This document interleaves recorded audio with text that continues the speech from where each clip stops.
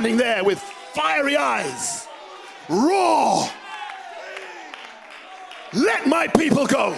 Roar, Lion of Judah. Let my people go. It's time for a third Exodus. Hallelujah. Oh my. Glory. Oh, Selah.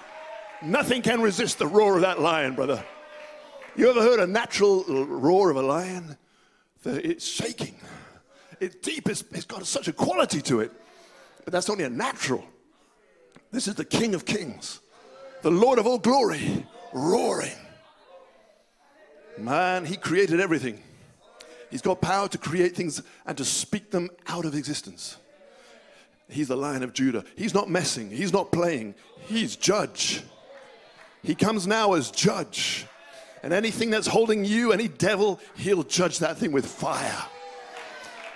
And this fire baptism will finally burn the snake out of you. Out of that hybrid flesh. The snake will be burnt out by the fire baptism. You are sanctified, but that snake's still there. Pray, but this fire will finish the snake. Thus saith the prophet in future home. The fire baptism will burn the very root of sin out. But God bless you for being sanctified. Hey, glory.